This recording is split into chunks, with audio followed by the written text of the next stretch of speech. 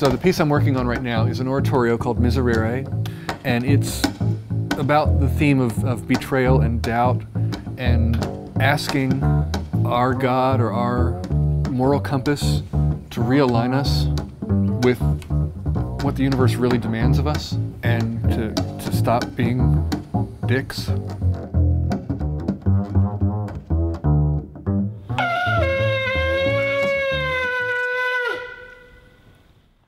I love working with text. A lot of my work is purely instrumental.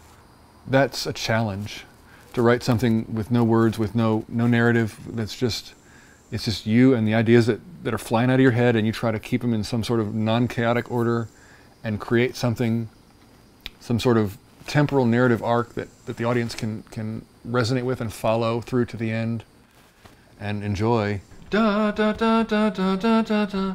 But I've picked some texts from Psalms and from Lamentations, texts that are really just chillingly beautiful, I think. By the rivers of Babylon we sat and wept when we remembered Zion. There on the poplars we hung our harps, for there our captors asked us for songs. Our tormentors demanded songs of joy. They said, "Sing us one of the songs of Zion." How can we sing? Ancient text, and it resonates with me that our tormentors demanded songs of joy. How can we sing when we're captive?